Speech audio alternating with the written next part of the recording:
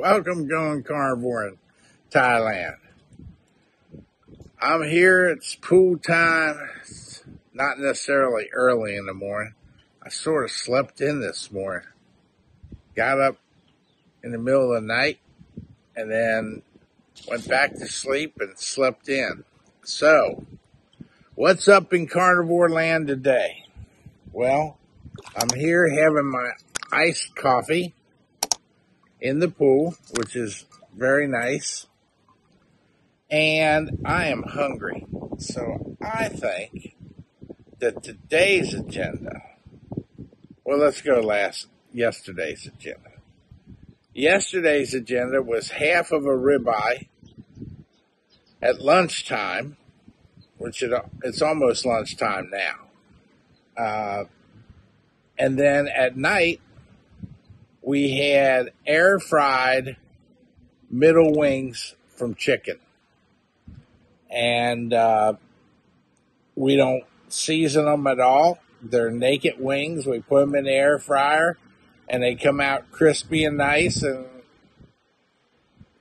to be honest, sometimes you just get tired of eating pure steak all the time. I don't know how that Ferrigno guy does it.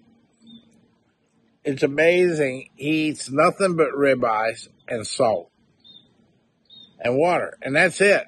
Ribeye, salt, and water, and that's all he eats. No variety whatsoever. I guess it takes time to get to that, but this morning I think I'm going to scramble a couple eggs, maybe 2 or 3 eggs scrambled, and eat the other half of that steak once I get out of the pool and take a shower. And basically, that's the carnivore section today. What else is going on? Well, yesterday we had an incident where we lost all the water out of the tank. And there was no water coming out, and the pump was making weird noises because it actually has a pressure pump that pumps that water through the house. And we found out that the pool guy had left the fill valve on for the pool, which emptied our 1,000 gallons of house water into the pool. And it goes up slowly, so you don't really notice it. So we couldn't get any water and had to call a landlord, and they come over and jack around. They don't know what they're doing either. But they figured it all out, and they have their plumber guy named Ninja who came, and we found one of the pipes was leaking, and the owner of the property, he put a brand new big, I mean 2 foot long,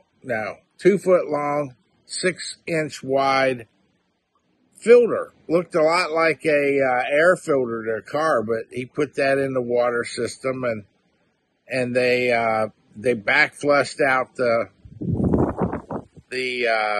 deal, and then they said that they were going to be back.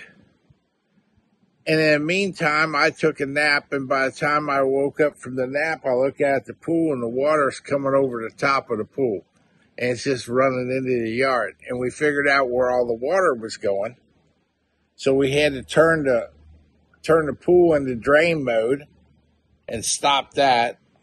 It's comedy errors. And then once we got the water squared away and the leaking valve fixed, and then the pump had air in the sensing system, and they had to call another plumber guy in to figure out that thing. So then we got water back, and I said, oh, that's good. And what happened? My VPN connection to the U.S. started acting crazy as heck and was shuddering, and you could barely watch anything on TV that had to have the VPN. So it was just like, what else could break yesterday? So on days like that, I have to remember that I'm blessed. I'm here in a wonderful place with beautiful greenery beautiful weather, wonderful people, a fantastic woman. I'm blessed. Okay, was I aggravated yesterday? Yeah, okay. It was a little aggravating. It's aggravating to know you have a 3-bedroom pool villa and you can't go to the bathroom in any of them because there's no water to flush the toilet with. So, I guess the moral of the story is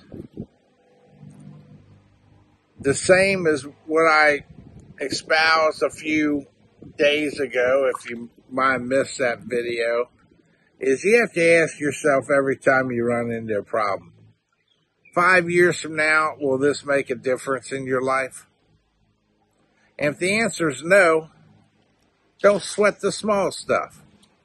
With that, thanks for watching. That's all, folks.